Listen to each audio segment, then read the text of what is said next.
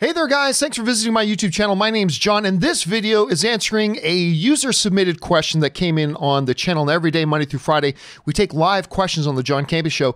But every once in a while, somebody sends in a tip or a super chat that's like $50 or more. And I like to honor those by answering those questions on the show, but also answering them again in their own standalone video. So that's what we're gonna do right now.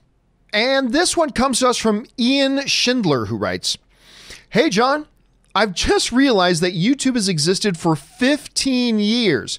So the platform is now completely mature, right? You know, like TV was in 1945.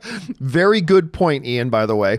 So where do you see this platform going in the coming decade? What kind of content could we be watching in 2030? All right, thanks a lot for sending that in, man.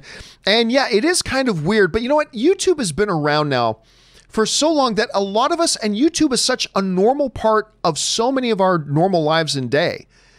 Like, I don't personally know anybody that goes a day, maybe my dad, but I don't know many people that can go a day without watching something, even if it's for 30 seconds, watching something on YouTube. It's just become such a staple of our culture right now. It's hard to imagine a time when YouTube wasn't around. But believe it, it wasn't all that long ago that there was not such a thing as YouTube. And even in those short 15 years, we've seen a lot of evolution in the platform of YouTube.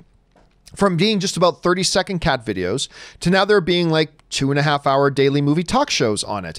From just being average everyday people using it to now networks are using YouTube and have their YouTube channels and using YouTube to promote their content and all that kind of stuff. We've gone from YouTube being a place of people just putting up random videos to now what we call the networkification of YouTube, where a channel is actually more like a network now with multiple shows and weekly schedules and all that kind of stuff. So where does YouTube go from here?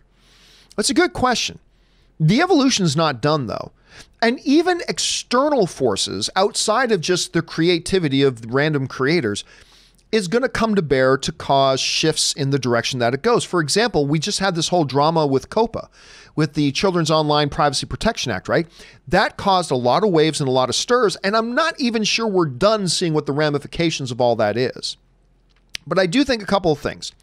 Number one, even a decade from now, I still think at the heart of YouTube is going to be odd, random videos created by odd, random people. Whether it's the little 30-second cat video or somebody catching video of a baby trying ice cream for the first time. By the way, did you see that damn video? How is that not the most adorable thing you've ever seen in your life? If you haven't seen it, go look it up. Baby eating ice cream for the first time. Do a YouTube search. I'm sure it's trending. Anyway, but I also think we're going to see the continued evolution of some of the other major trends. The networkification of the platform. We're going to start seeing major studios, I believe, take advantage of the platform. But it's also going to be interesting to see how something like YouTube, which a lot of us thought for many years would become a primary destination for original content from bigger producers. But instead of going that way, we're seeing a lot of these big producers now creating their own subscription channels. NBC Peacock and also Universal, that sort of thing. HBO Max.